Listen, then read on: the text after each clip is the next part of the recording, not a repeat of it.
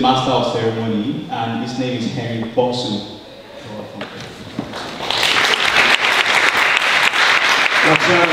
Thank you very much. Yes, they call me Henry Bonsu in Manchester and in Brixton, born in Manchester, residing currently in Brixton, Femi. But when I go to Lagos, to the Yoruba area, they call me Nana Bonsu. If I go to the Ashanti region, where my spirit was forged, Henry Nana Kwame Ose Bonsu. You have to say the name pregnantly because it means something. Bonsu. He said Bonsu. Bonsu. Thank you very much. I'm very privileged in my job to travel all over hosting events, sometimes for the UN, for the World Health Assembly, but I'm always keen to come back to Africa Together because of the energy with which the students and the graduate group put these events on and how dogged and determined they are in reaching out to really stellar speakers, performers, and people who really have Africa at their heart, and today is no exception. So think back to the history of this event. In 2015, we tried to reimagine Africa. In 2016, we tried to engineer an inclusive Africa.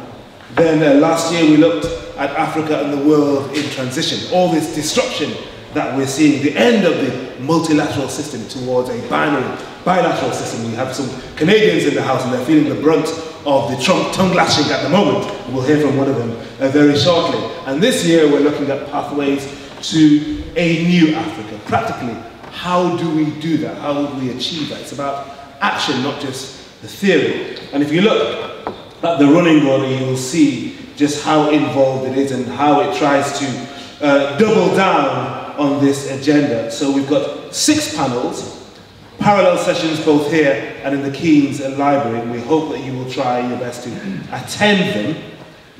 Leave no panelist behind, as it were. So for example, the panel 1, peace and conflict resolution. How do we deal with our differences, ignore or face them? Parallel panel 2, African development lessons from emerging economies. And in betwixt and between, we've got some really powerful keynote speakers. Some have traveled in, especially from Addis Ababa, despite Eid and all the commitments that bestows upon somebody, to be here today. Thank you very much for your determination to be here. One of the things we always try and do at these events is to make sure it's not a dialogue of the deaf. We want call and response. So quality, crisp and relevant questions and interventions, please. No speeches from the floor, but real testing questions. We want that, and all the speakers, I think, are prepared for that. So without further ado, let's get, well, you've had the Ashanti welcome. Now we want the Cambridge welcome. And I think it's the first time, correct me if I'm wrong, team, organising committee, the first time we've actually had the Vice Chancellor here to give the welcome address in person. Is that right? The first time? Call? Response? I think it is. Let me say a word or two about this person. Professor Stephen J. Toope, OCLLD, the new Vice Chancellor, newish I think, appointed on 1st of October 2017, the first non-Brit to be Vice Chancellor of Cambridge University in its 800 years of history. So we must give him a very, very warm welcome. He is an international jurist, if I can put it that way, an academic. He's held very high positions at really august seats of learning all over the world. And he has done some monitoring of elections, not least in South Africa, the first non-racial election in South Africa in 1994. And he's going to make you really and warmly welcome to this august seat of learning. Please be very, very warm and chaleureux. And under the francophone speakers here, chaleureux. In your bienvenue to Professor Stephen J. Toope, Vice Chancellor of the University of Cambridge.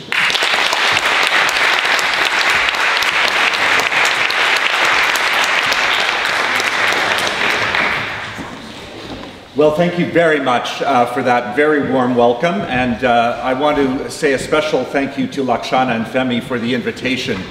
Ladies and gentlemen, I was really delighted to be asked to join you here today. Because of past work, Africa is indeed close to my heart, and it's especially pleasing to be at a student-driven event. So my thanks and congratulations to the Africa Society of Cambridge University on mounting what promises to be an excellent day. And I'm really sorry that I can't remain longer to experience that, but I'm going to make sure that I get reports of the conversation.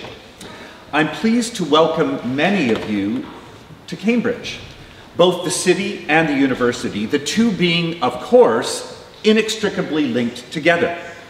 Being together, working together, Africa together, are of course what we are here to celebrate. How wonderful that we have representatives of an entire continent, home to 54 nations, more than 1.2 billion people, coming together to work toward common goals, to exchange ideas, carve out pathways to a new Africa. Imagine trying to hold a Europe Together conference. One thing is for sure, it's not going to be held in Britain anytime soon. The great South African, the great African Archbishop Desmond Tutu has often talked of the concept of Ubuntu, a term that means humanity. Sometimes Ubuntu is translated as I am because we are. It's a profound thought, and it's true. We're nothing without each other. The University of Cambridge is nothing without the city of Cambridge. The University of Cambridge is nothing without its colleges. The University of Cambridge is nothing without her people. Students, staff, academics from the entire world with the most diverse talents and expertise. We all learn from each other and develop through listening and exchanging ideas. Archbishop Tutu said, and I quote, "Ubuntu speaks of the very essence of being human. It is to say, my humanity is caught up, is inextricably bound up in yours. We belong to a bundle of life. A person is a person through other persons," end quote. Sadly, African history is scarred by the actions of those who have failed to recognize each other's humanity. There are versions of the same scars that crisscross the entire world. There are, of course, many challenges facing Africa today, though they are far from exclusive to Africa. War, disease, climate change, food security, burgeoning populations, dwindling resources, the displacement of millions of people as a result of all of these elements. They're challenges that we must work together to resolve for the sake of the planet and for future generations. They are challenges that this collegiate university is working to tackle alongside NGOs, industry, and universities nationally and internationally. I've mentioned that Cambridge has a diverse population of students and staff from all over the globe, but I'm under no illusions about our past, nor about some challenging aspects of our present. We are part of the world and not apart from it. There are biases here, including racial biases, unconscious or otherwise, and we must tackle them head on. Part of what will happen by acknowledging that our institution's future is bound up with Africa's. So we are trying to develop new ways to work with and for Africa. We're strengthening partnerships with African universities and African industries because it's by working together that we can achieve a better future. Cambridge already has research partnerships with 50 institutions across 18 countries in Africa, and we're looking to expand this wherever possible. Our Cambridge Africa program is designed to develop mutually beneficial engagement between researchers in Africa and Cambridge to assist African universities to become world-leading research institutions and for us to learn from their expertise. It's a program that's thrived for more than 10 years because it relies on real partnership, because it addresses and helps to reverse the continent's brain drain, encouraging graduates to go back to Africa to contribute to its flourishing. and because it aims to address African priorities in Africa and to take the lead from African researchers. I've visited Africa many times, and although my visits have been largely work-related, it's a place I associate with great vibrancy and creativity.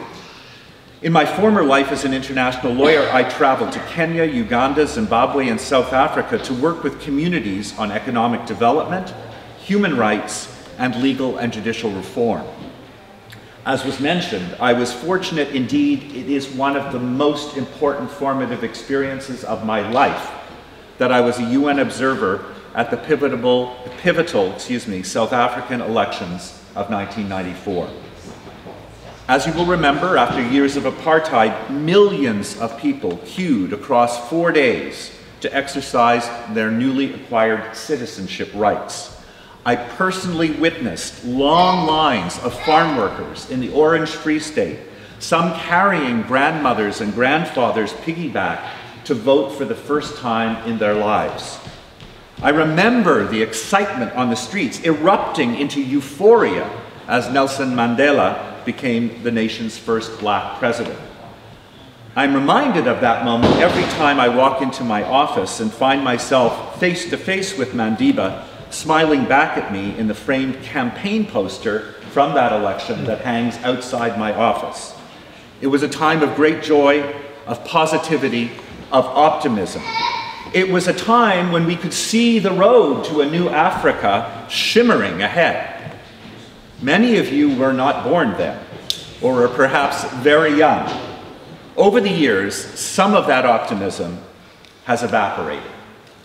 But the road, I'm convinced, is still there. Africa is a continent of real and powerful possibilities. She may be the cradle of humanity, and in that sense, to us, the oldest continent.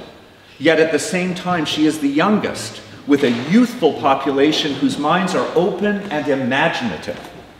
With education and support and a spirit of togetherness, the opportunities are, I believe, endless. And young people are seizing those opportunities. They're taking small steps and indeed great strides that can and do make a difference. Take, for example, the students of Makerere University in Kampala who are working in tandem with the government on a joint program that has established Kira Motors, a company that has built and will manufacture solar-powered buses. What a great initiative. Buses powered by the sun, and there's a lot of sunshine in Uganda. It's created local employment, local manufacturing, and the long-term vision is to make all the parts in Uganda itself. Africa could and should become a leader in sustainability, as must Cambridge. With the threat of climate change and the need for power in order to develop, the use of renewable energy is an imperative. Another young company I've come across is a social enterprise that employs 70 people in Nairobi. They collect flip-flops, 520,000 of them in 2017 alone, clean and mold the rubber, sculpting them into works of art, toys, and useful objects. The discarded footwear is collected from beaches or found floating in the sea. In an age of waste, making art out of pollution, out of plastic, is a way to raise awareness, to provide employment, and to contribute towards education. Ecotourism and the environment are priorities for the University of Botswana, where young people are increasingly aware of the necessity to cherish their surroundings, and in giving travelers access to them to encourage better understanding. Well-conceived ecotourism can be a great thing for local communities and ensures a sustainable future for their children. In South Africa, a young entrepreneur, Ludwig Marashani, then a student at the University of Cape Town, came up with the idea for a simple and cheap germ-killing lotion that for the 2.5 billion people worldwide who do not have access to clean water, or for whom water is precious and expensive, can be a lifesaver. Changes in technology enabled him to act. The rural province where he lived had limited resources, but he could access the internet to undertake research simply with his mobile phone.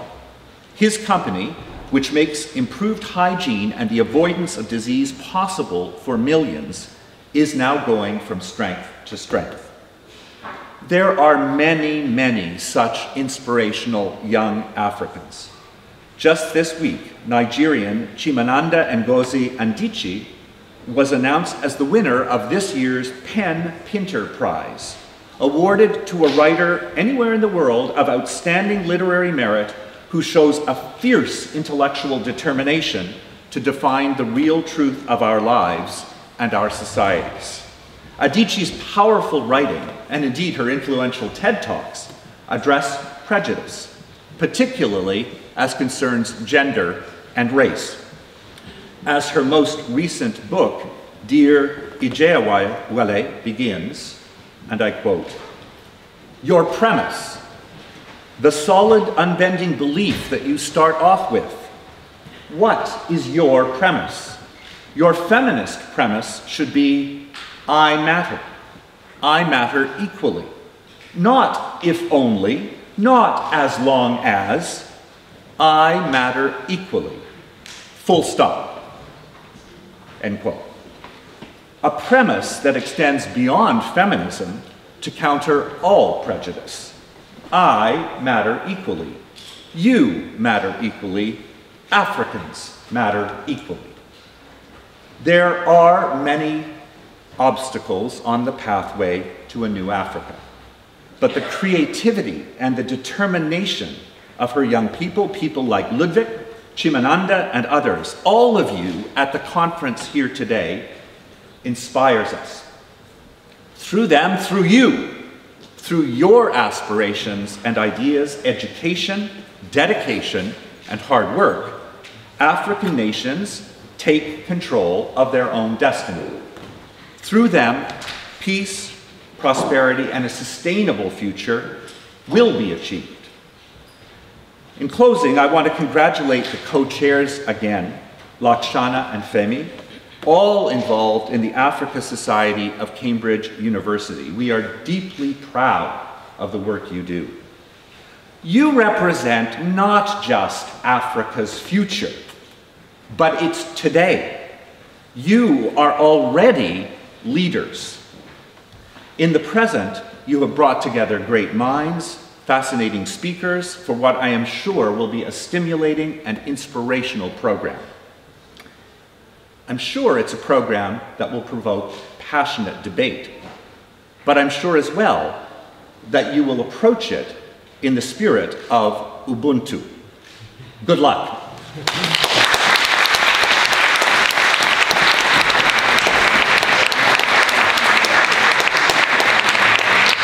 Professor Toope, thank you very much indeed for that superb welcoming address, and in the spirit of Ubuntu and African creativity, at 8 o'clock this evening, by which time we'll have finished this gathering, we'll be looking towards Russia to see the Super Eagles of Nigeria hopefully defeating the Croatians. Yes, we want to see that, do you not?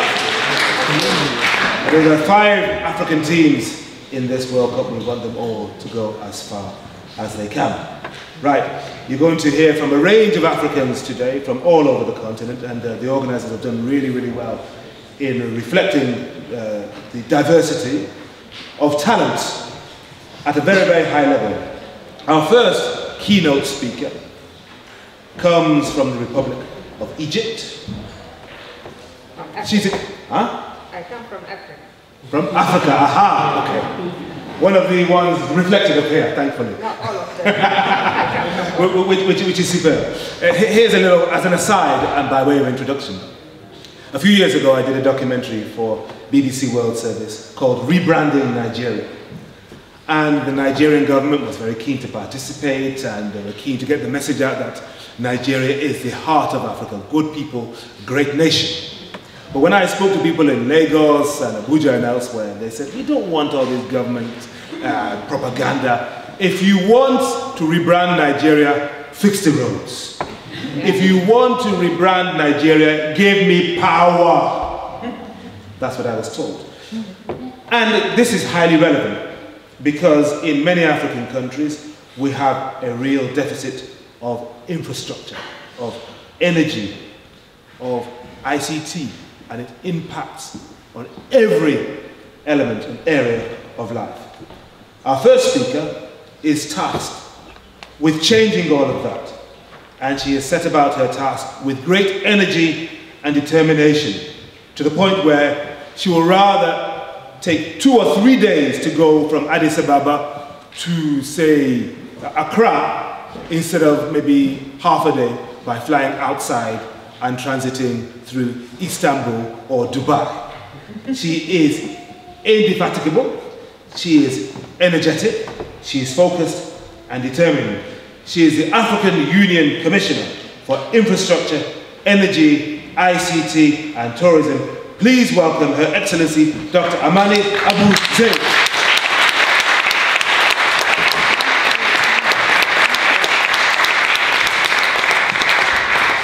Wow, I almost don't recognize myself after But this. it's you.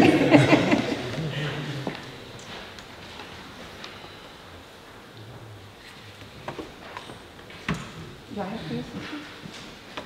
Good morning, everyone. Good morning. And happy Eid. Let's remember that yesterday and today is still Eid. Yes. So, so the choice of date couldn't have been better. So since we are all celebrating, today we're celebrating Africa. And it's really a pleasure and honor to be among you today. I know that the Vice Chancellor has just left, but I would like also to acknowledge his presence. I think his speech were really, really insightful and also very, very true in everything he said. Unfortunately, after my just a couple of hours, I would have to leave, but I would also like to acknowledge His Excellency Honorable Minister Hajlai Mohammed, who you will be seeing later this afternoon. I was in Nigeria only a couple of weeks ago. Nigeria hosted the United Nations World Tourism Organization, and they invited me to also as the Commissioner for Tourism. I must say, Nigeria put on a great show for all of us, especially on the culture side and art side.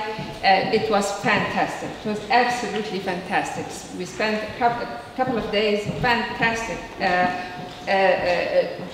Great artists, young people, very dynamic. I loved it. I would also like to acknowledge Professors Ndulu and Professor Toope. He and I, we were at the African Development Bank together, so I had the privilege of also serving at the African Development Bank when he was the chief economist, so such a pleasure to be here. This is also the opportunity and the time to thank very much Femi and Lakshan. They did a wonderful job, I must say. Inviting us, all of us, I mean, you see all these people, I mean, to travel all the way to come here and knowing how busy or otherwise engaged people are, but still determined to be here. I must say, yes, of course, each one of us wanted to be here, but also Femi and Lachana made sure we are. Yes. So thank you very, very much for this great one. I also must acknowledge your presence, each one of you. It's a Saturday, and you make time to be here. That, if it shows anything, shows also your commitment personally, but also your commitment to the continent. And I really salute that, and I wanted to acknowledge it. So, distinguished guests, brothers and sisters, very young brothers, very young sisters, I must say. I'm delighted and honored to have this opportunity to speak with you today. I would like to thank the co-chairs for the kind invitation. And I must start by saying I have some good news, I have some less good news. So which one would I start with? Less good. No, I'll start with the good news. The good news is that our continent is young, is dynamic, and is growing fast. Africa already plays an active and positive role in global affairs. There are many opportunities in African countries. Our economic growth seems to be recovering. There are opportunities related to demographic dividend, a growing middle class, urbanization. Many African countries are leading the way in the use of new technologies.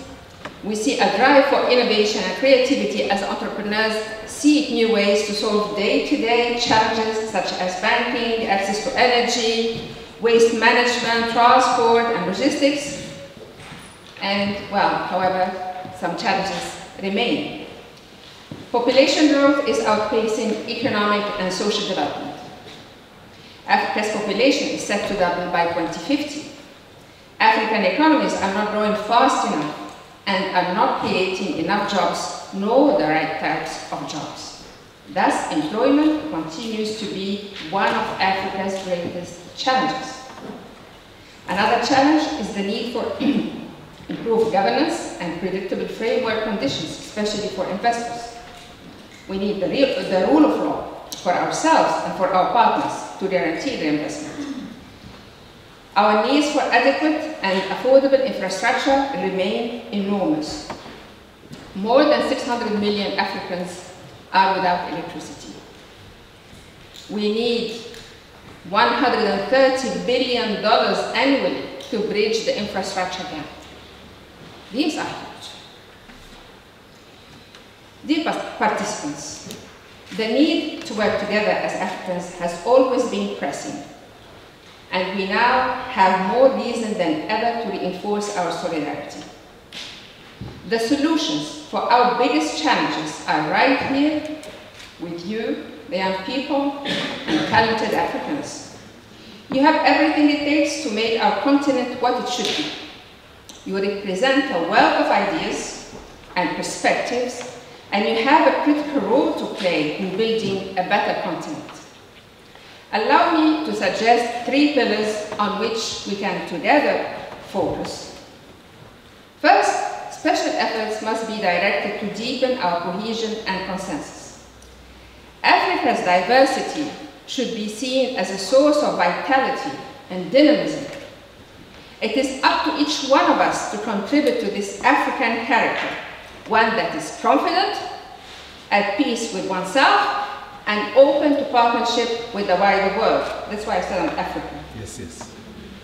Second, we must accelerate African integration, both economic and political. The unity and integration agenda is a collective ambition. Its realization requires, therefore, the involvement of all Africans. One way to also make it work for us is to stay united and collaborate closely on the things that have the most impact on the lives of our people. Regional infrastructure and trade are primary examples, which is why we launched this year the single air market for transportation to liberalize the skies of Africa, and we also launched the implementation of the continental free trade. These are very important. Solidarity gives us the means to tackle challenges more effectively rather than individual countries with less leverage. The third pillar, which really builds on the first two, is that we must do the right things to seize the opportunities presented by globalization. This means investing in the capacities of our people, especially our youth, through education and information technology, so that Africans compete effectively in the knowledge industries that drive prosperity. Acquiring a mindset for success and ownership is the most important condition for transforming our continent.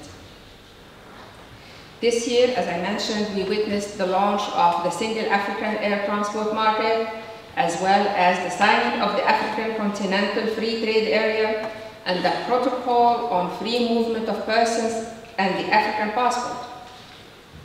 In the area of peace, security, and governance, the African Union has demonstrated undeniable proactiveness. In different parts of the continent, African uniformed personnel are deployed to combat terrorism, restore security, and help create basic conditions for sustainable peace and reconciliation. Equally, sustained efforts are deployed in the areas of prevention and mediation. Democracy and human rights are progressively taking root on the continent despite setbacks and difficulties. We should take pride in these achievements. But let us also remain vigilant and conscious that much still needs to be done to overcome the obstacles that could derail this hard-won progress. We must maintain a sense of urgency. All the stars are aligning for Africa, and so we cannot allow time to work against us. Our people have already been waiting for too long. Here, the university, you are already on a path to leadership and useful service in your respective communities. I call on you to use your talents to create opportunity and well-being for others. We count on the young people of Africa to build a dignified and prosperous future for everyone on our continent.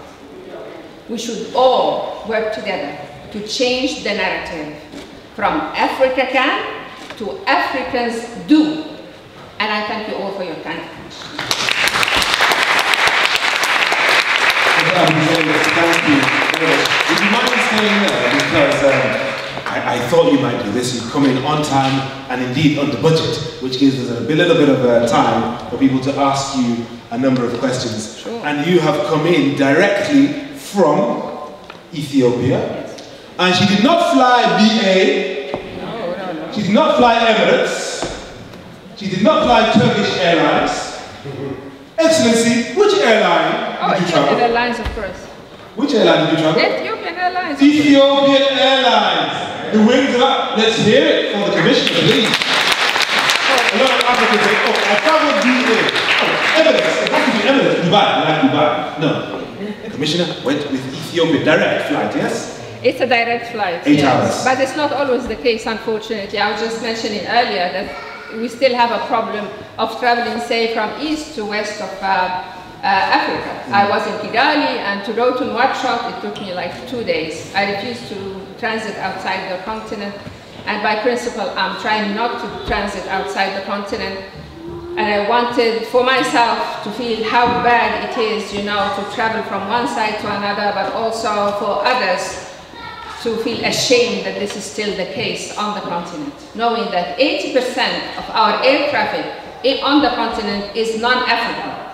So we're changing that. So this year we launched the single African air transport market. 26 countries have joined in, and this is changing now.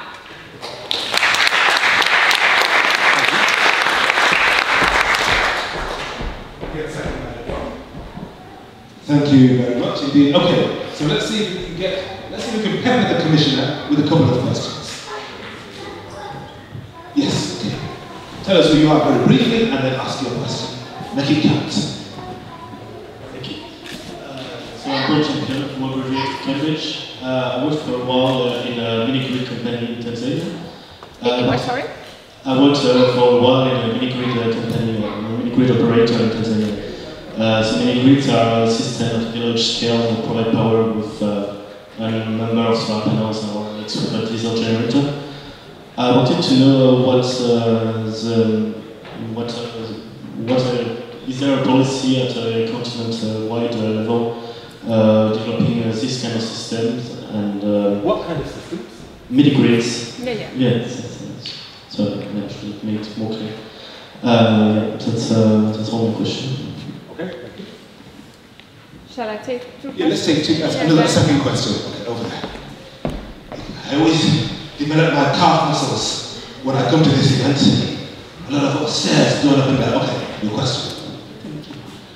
Sorry, I would like you to just explain what, in the speech of the Vice Chancellor, where he said Africa is the oldest continent and at the same time the youngest continent in the world. To my mind, I think Africa is profoundly a man-born, a man who refuses to grow even when he has been given all the vitamins that enhance his full growth. So could you please tell us and explain the paradox of Africa being the oldest continent and at the same time the youngest continent? Thank you.